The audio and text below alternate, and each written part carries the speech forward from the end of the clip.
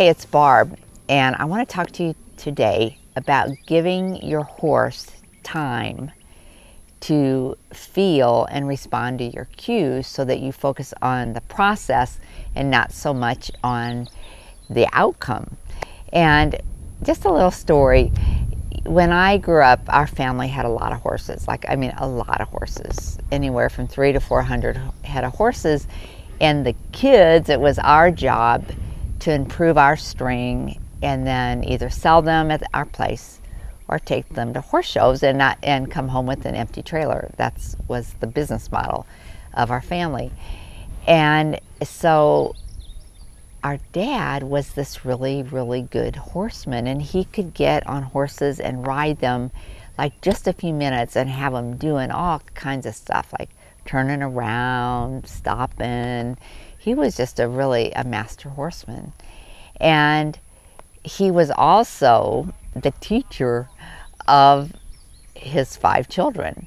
And you know how that goes. Sometimes when your spouse or your parents or your teachers, it's not always easy. Well, one of the things he always told me, because he studied Monty Foreman, that was the kind of the guy at the time, that when a horse is loping on their lead, excuse me, let's say you're going to the left and you're on the left lead, that you would stop the horse, pull back on the reins when that lead foot would hit the ground, the lead foot.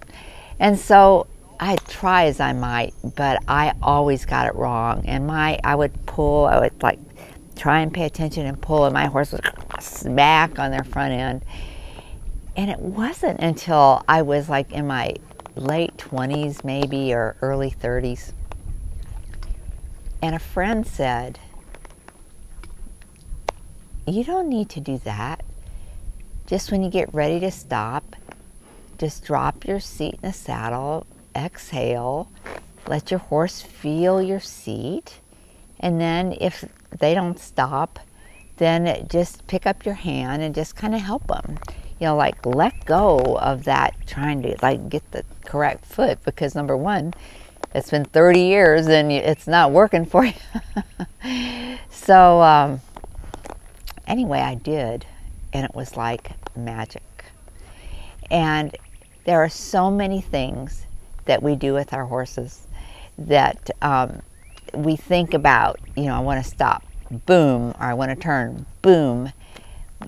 But it's really the sequencing of cues and the use of cues and giving them time to feel it, and then supporting them, most often with our hands if we need to. And our seat is one of the most important ones of that. So I just wanted to share that with you, and I'll just show you what I'm talking about. I'm just going to do a little thing, and you probably maybe you have seen Nick do this before, but I've been doing it with him so long that he's so used to it. But I've just really learned to use my seat and give him time, and really not just him, but for all the horses. So here we go. Nick, you've got an itch here today, buddy. Come on.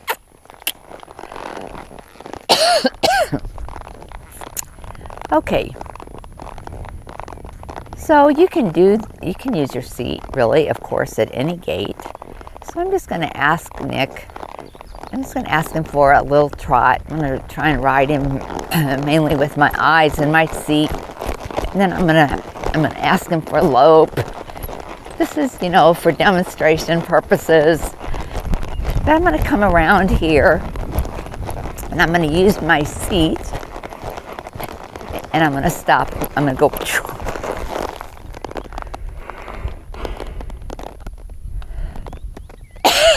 Excuse the cough. And of course, it took initially a while for him to feel that. But if you don't allow your horse to have time to feel your cue, no matter what it is, a leg, your seat, your hands, before you apply additional pressure, they'll never have the confidence or they'll never have the response and the ease of it. So that's what I have for you today. And let me know what you think. Leave a comment. Have a great week.